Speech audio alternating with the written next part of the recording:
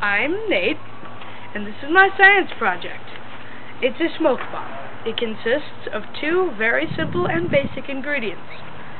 Stump remover, you can find at your local hardware store, and vegan cane sugar, where you can find at your local grocery store. Now, as you can see, I have my grill open, a tennis ball with a hole in it, and this pan with my special mixture. Now, to create the special mixture, I pounded the stump remover with a mallet on that. I did. Not really, but my brother did. Then I poured 3 parts of that into here, and 2 parts of that into here. Again.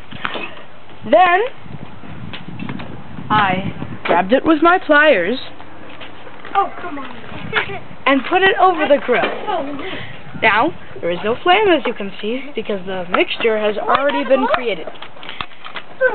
But I constantly stirred it while the fire was on. Now it's kind of solidified, but yeah. And I constantly stirred it until it turned into this peanut buttery-like paste. When I then turned the grill off.